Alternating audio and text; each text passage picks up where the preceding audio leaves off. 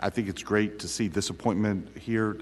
I would hope at some point we could have a conversation of what the Senate is going to do to confirm Amigo Wade as the Director of Legislative Services. He's been in that position for over a year.